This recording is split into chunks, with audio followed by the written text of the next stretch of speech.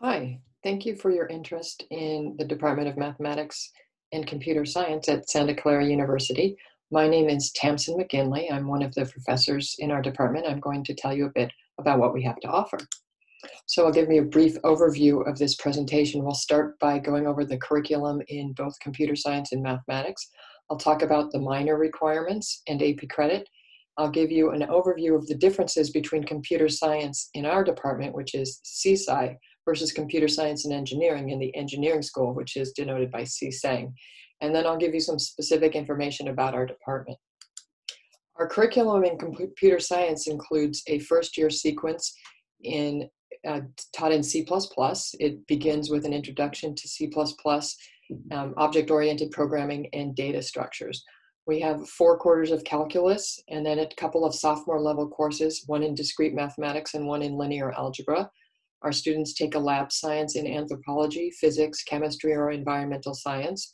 They take a couple of classes in the computer science and engineering department, machine language and logic design, and then some upper division classes. Math 122 is probability, theory of algorithms, automata theory, class in the engineering program with the lab, and then 5 other upper division courses in computer science, mathematics, or computer science and engineering. We have several emphases within computer science, and this is required for a student. We have one in algorithms and complexity, security, data science, software, and then a student-designed emphasis. And right now we have examples of student-designed emphasis, including studio art and graphic design, and one with biology. In mathematics, our students take the first programming class, the introductory programming class, CS10, 4 quarters of calculus, Math 11 through 14. 23 is a differential equations course. Math 51 is discrete mathematics. 52 is an introduction to abstract algebra. And then 53 is linear algebra. These are our sophomore level foundation courses. The math majors take 2 quarters of physics and the associated labs, and then 7 upper division courses with 1 in analysis, 1 in algebra, and 1 in geometry, discrete, or applied mathematics.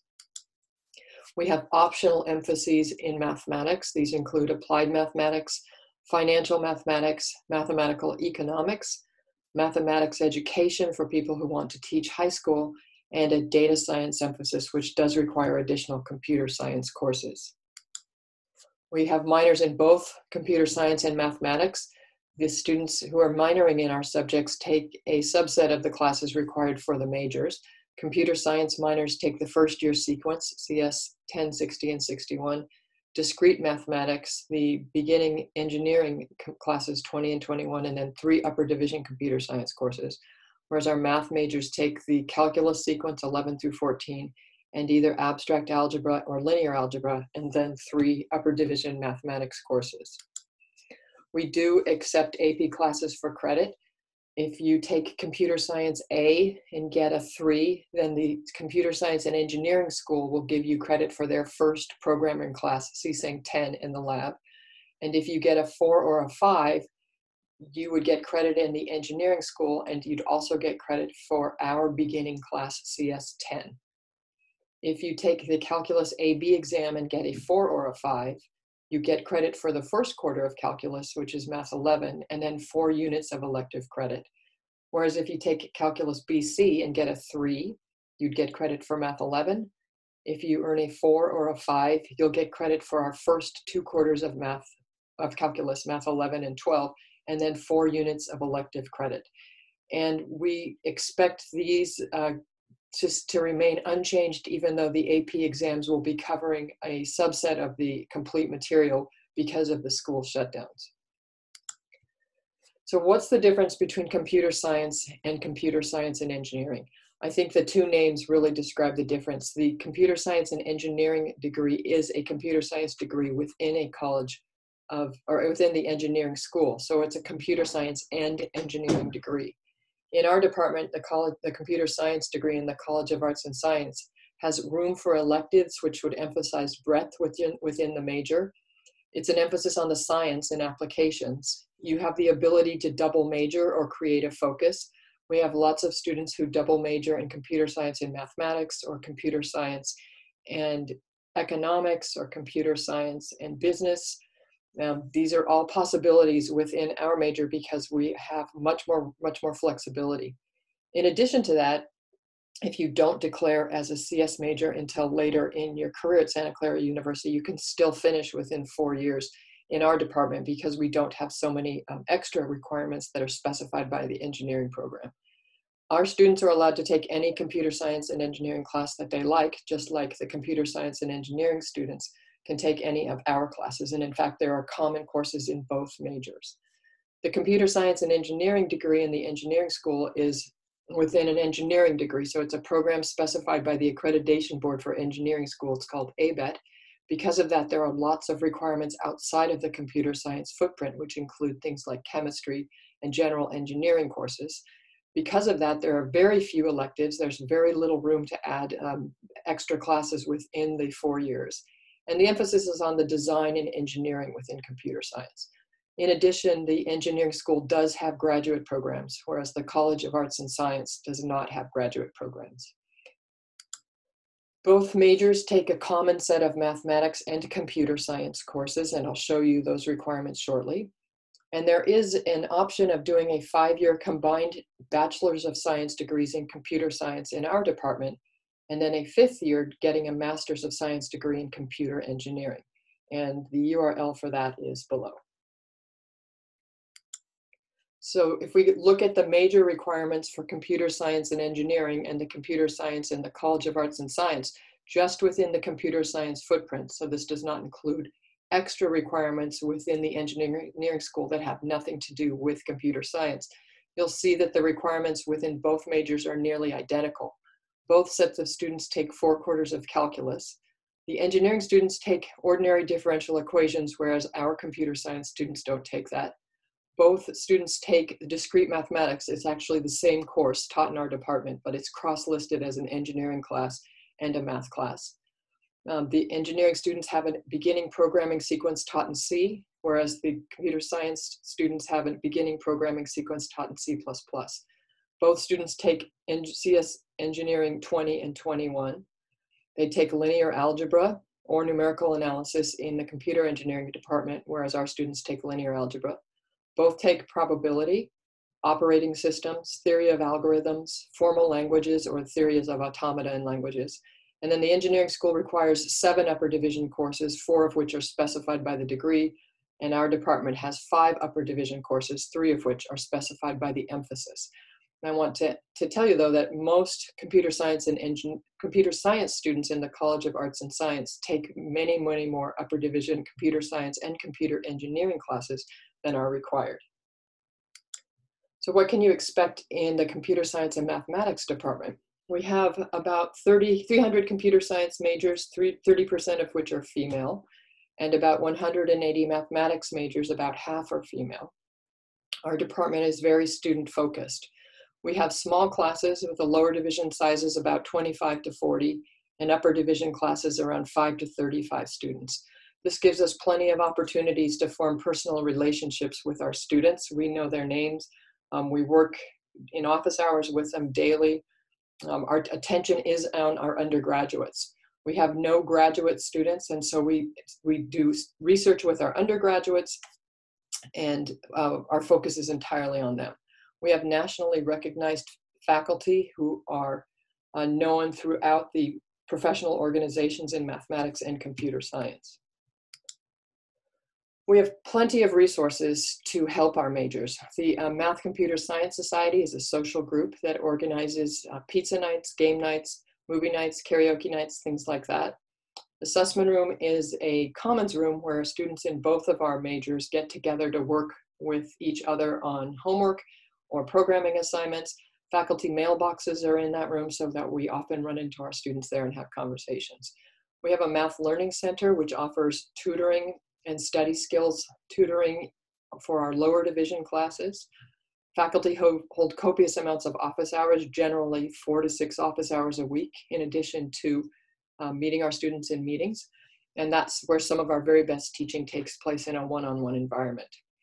Every major within our department is assigned a faculty advisor who meets with them at least once a year, more likely 2 or 3 times a year, to make sure they stay on track to graduate within 4 years, to help them with careers and graduate school and things like that.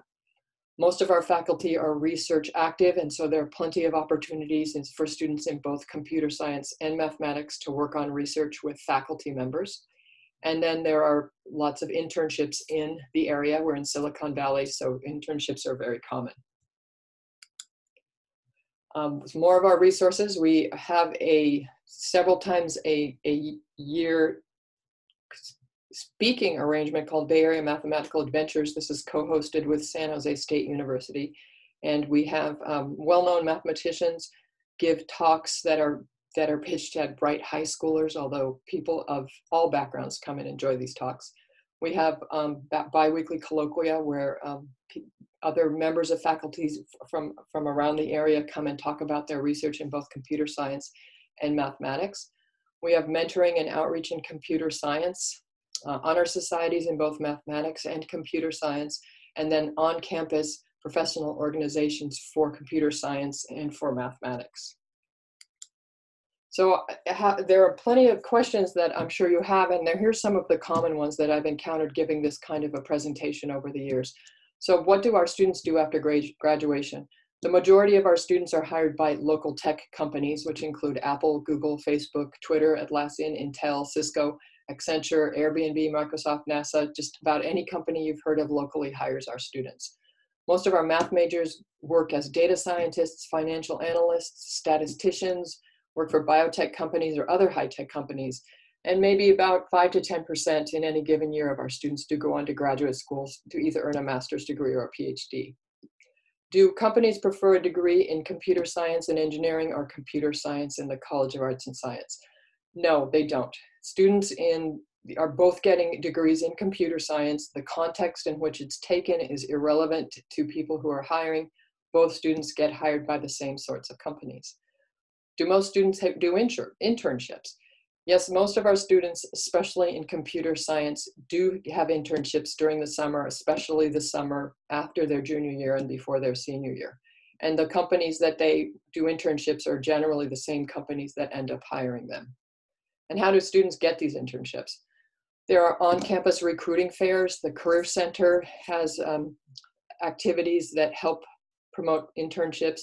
There is an internal website called Handshake that is only for Santa Clara students, and jobs posted there have a dedicated recruiter looking for Santa Clara students to fill those jobs. They use other professional organizations like LinkedIn, etc. Is there opportunity for student research? Yes, most of our faculty are research active and work with our undergraduate students exclusively.